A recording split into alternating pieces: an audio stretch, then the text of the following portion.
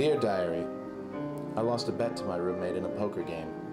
Now I have to pay the rent for 2 months while he only has to pay the utilities.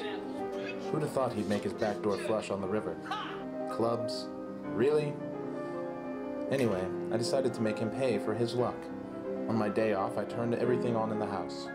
The TV, the toaster, I microwaved a turkey. I turned on every light in the house. I boiled 14 gallons of water. I let the shower run for hours. I must have flushed the toilet at least 150 times. I think I'll take some vacation time.